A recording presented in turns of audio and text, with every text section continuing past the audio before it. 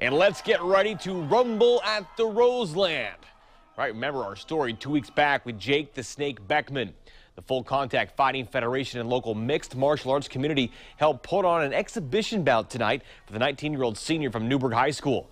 Former MMA pro Nate "The Rock" Quarry out of Lake Oswego accepted that challenge, and Jacob didn't let his Down syndrome stop him from achieving that 4-year goal tonight of an actual match in the octagon. And the king of the cage is Jake the Snake, defeating the zombie cage fighter by tap out in the second round. So Beckmann now proudly goes home with a gold championship belt around that waist.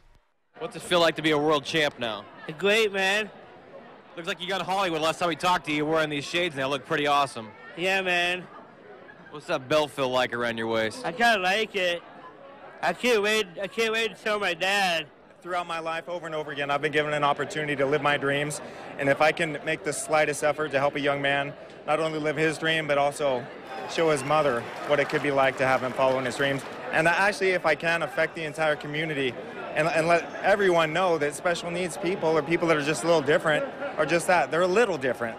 They have dreams, they have goals just like the rest of us. So why should we try to tell them how they can live their lives? If we can break them out of the box, I think that's the right thing to do. Yeah, the event also raised $1,000 for Jake's mother's website, drakeconnection.org.